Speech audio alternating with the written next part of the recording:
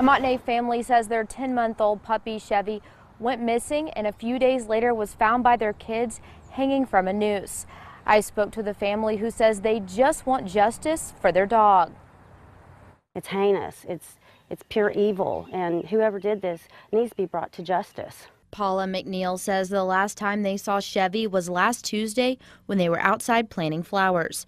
But Chevy never returned, so the family went searching and checking animal shelters in the area. 2 days later, McNeil says her kids decided to look out in the woods behind their house one last time. My 2 children found Chevy hanging with a noose around his neck, and they're devastated. McNeil says she's lived in Montague her whole life, and nothing like this has ever happened. She says Chevy was part of their family and just an innocent puppy. It's frightening to think that there is somebody close by here that could do this to a dog.